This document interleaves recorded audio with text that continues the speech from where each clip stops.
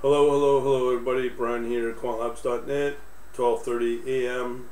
Well, Monday, 12:30, July 11th, Eastern Time. Today I'm going to talk about our first venture into the world of ETFs. This is ETF only. We're using Motorwave, the trading platform, and running behind that is the Interactive Brokers TWS Trader Workstation, and that's all configured to a live trading account. So I'm not going to be able to show you my trading account. I just don't need people to see my account name, so I won't show you the TWS piece, but I'll gladly show you the good old Motorwave. So let's go to Motorwave here. So here's Motorwave. In here I've got typical up to 50 assets. This is a live trading account, so it's not simulated. And I've tried to mimic what I had with Oanda data as close as I can, but these are using all nothing but ETFs with about 46 of them, close to that. Around, let's say, between 40 to 45 ETFs. I'm going to add more once I get my data subscription because I need it. They allow, I think, up to 50 or 100. I'm just trying to figure that out, but 50 seems to be the maximum you can do for free with a platform like third-party platform like Motorwave and connect it into TBS, and then it starts nagging about you need to get a subscription. Fine. Now let's look at what we got here. So in here we've got our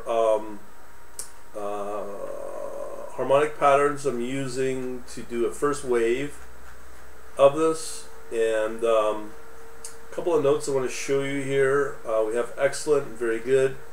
So we've got excellent, very good here, and right here at the bottom, just for those crypto fans, the very last one is the Grayscale BTC Trust, which is under the pink sheet. So if you do a search for in Google, let's say, cryptocurrency products offered by IBKR, this is what I'm referring to right here, the Grayscale. All these I've added.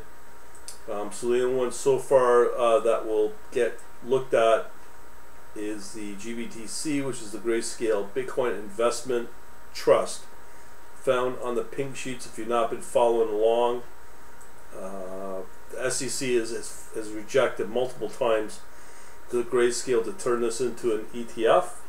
So now they're going into a lawsuit, but for now it's in a pink sheet, but it's a significant instrument, 20 billion, so it's not small. Now that's the crypto. So the only one so far out of that is with crypto, and namely the big one. But in here you can see I've got a bunch of them. The only one that is consistently maybe potential moving up, this one right here, this is China. This is an MSCI, I believe.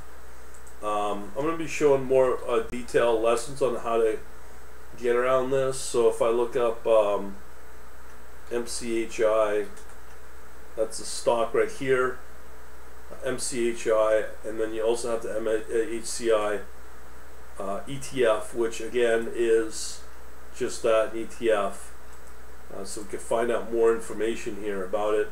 Interactive Brokers and the TWS is a pretty good utility that I've discovered regarding that, and so right now this is the iShares MSCI China ETF, the only one that seems to be moving somewhat in a positive direction right here. Everything else is down. For those that want to see something like the GBTC, this is, now again, I also need to highlight here, this is a one-day view, so you can see it's in solid decline. You might get some upward momentum here, but you know, it's not looking good. Let's just random ones. Wheat, big move there. UNG, which is natural gas, and so on. Okay, I have in here as well U.S. indices, global indices through the MSCI and so on.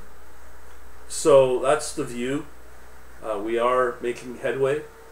One thing I will say about ETFs, you can also at a later time get real estate, municipal bonds. You can compare all these ETFs into one view, including, as I said, with the crypto as well. So you can see how everything performs against each other. And you can see here, these solid run-ups are what you want to see. And everything's either in decline or gone. Super volatile here. As you can see, it's gone flat. Very similar to crypto as well. Very few opportunities, but as I said, the only one I would do is this one, MCHI. But again, that's with China related. It's really a a virus play. I just read how a lot of the Macau casinos are closing down because of the virus outbreak, latest one. So again, this could decline. So that's one of the only problems here. But so far, best I can do. This one, Joe, is coffee as an example, but it's gone flat. But again, the opportunities is all along here. But I don't know why it's either flat or declining with all of these instruments or ETFs. It could be the summer. I don't know. But so far, it's like gone through not a lot of opportunity there right now.